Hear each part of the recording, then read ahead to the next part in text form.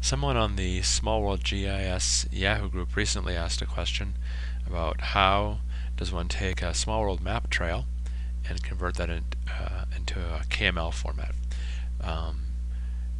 So one solution is to use the freely available open source Magik Components Library.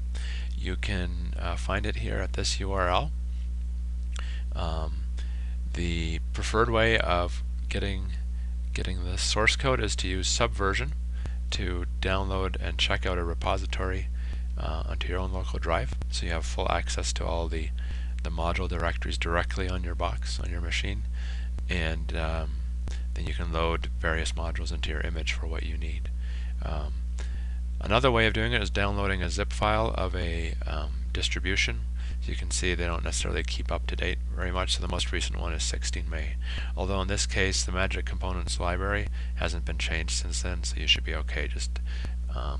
I'm sorry, the Magik Component Library has changed, but the KML export and import has not changed since then. So you should be okay for KML just to download that. Alright, so once you have it downloaded, you check it out, or you have a directory structure somewhere on your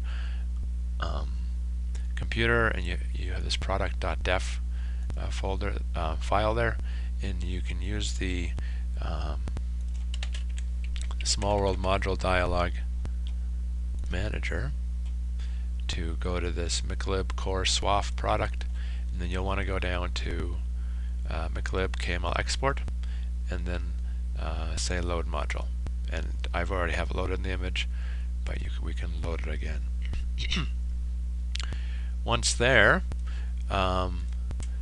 you can actually go to the directory, and it turns out there's a sample.txt in there. And this txt file just gives you some idea of how to how to use it, right? So you can export trails. Here we'll find out.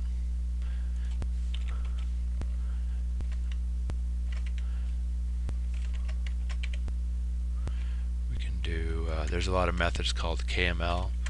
You can do it on a trail or sector rope, various things. So we're going to do it on a trail. So I don't want to do just a boring old trail. I want to do an interesting trail. So here's my scenario. I am in Kenya, in Nairobi, and I want to go on an excursion to Mount Kilimanjaro, and I want to know how to get there, and I want to see it on Google Earth. Well, right now I can just see it in Smallworld right here, with this nice background, but I want to export it as KML, and that's a straight line. I don't want the straight line. I want to make use of some routing information. So I want to go from Nairobi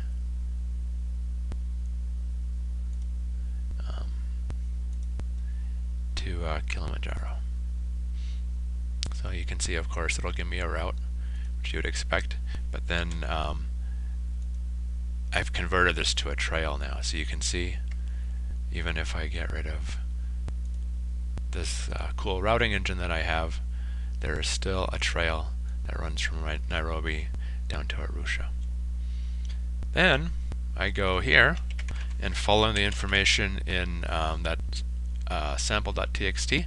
I'm going to set up an external output text stream, and then I'm just going to do one other thing. I'm going to say simple XML write element on to the stream, and then I'm going to get a handle on the trail.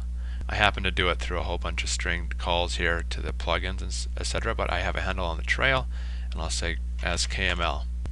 That's all there is to it. So let's open it up and see what it looks like. Test KML. Oh, hang on. The other thing you have to do is you have to close the stream. There we go. So you can see there the KML, it's got place marks and such. And now all you need to do is start up Google Earth and say open up KML. And there we go. The KML is loaded. You can see it went into Google Earth, and it showed me the trail from Nairobi all the way to Mount Kilimanjaro. And that's how you export KML from a map trail in Smallworld.